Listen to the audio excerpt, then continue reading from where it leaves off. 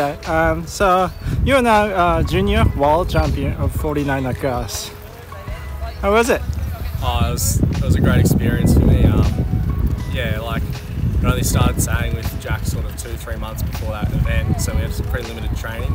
We did one event in the lead up, and then at the Junior Worlds managed to come away with a win. So that was a pretty proud moment for both of us. Don't know if we were really expecting it, but happy to come away with the result.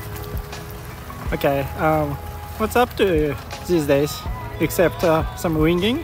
Yeah, a little bit of winging. Also recently selected for the Youth Rex Cup squad. So there's 9 of us who are all kind of in the running to be on the boat in Barcelona in September next year.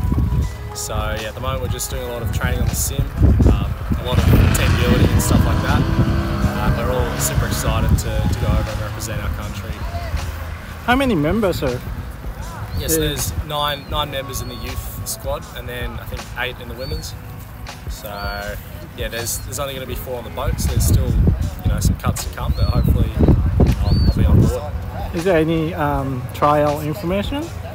Not really trials. I think the way they're going to do it is just over time. We're going to do a lot of work trying to figure out what sort of personalities work with who, and what pairings in the boats work. And then I think based off that, everyone in charge is going to make some decisions as to who's doing the actual sailing in Barcelona.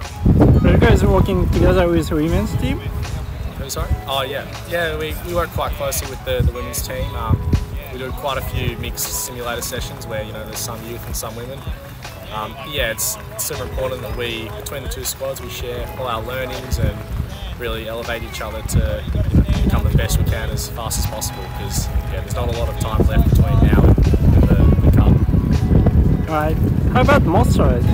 Moths, so at the moment I'm here on the old Scalpel, which is a great little boat, but in the pipeline I've got a Beaker V3 coming, so hopefully before our nationals that'll turn up and I can get it ready and be in the hunt for the nationals, so pretty excited for that.